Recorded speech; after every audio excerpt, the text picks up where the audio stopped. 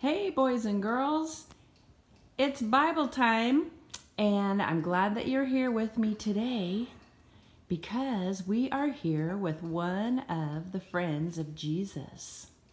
Now, this man was not always a friend of Jesus. In fact, he was a man that most people would think would not be a friend of Jesus. Look at him sitting there counting his money.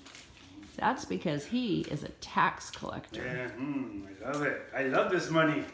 And we've talked about tax collectors, remember? People did not like them because they cheated and stole money from their fellow Israelites. Well, who would think that Jesus would become a friend of someone like this?